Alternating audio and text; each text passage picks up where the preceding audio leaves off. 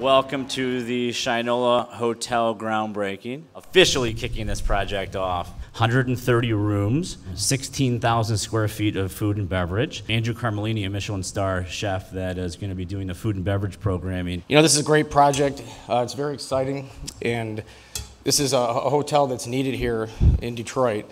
It's going to serve as a place that not only people from out of town will come, but also for locals. And we're just getting rolling here in Detroit. It's going to be very, very exciting. It's about creating jobs. It's about a commitment to craftsmanship, and it's about making things that last, whether that's a watch or a hotel. We want this to be downtown's living room. We couldn't be more excited to be a part of this project, to be a part of this great team, and we look forward to working hard over the next few years, rolling up our sleeves, getting to work, and creating a great world-class destination right here in downtown. Thanks.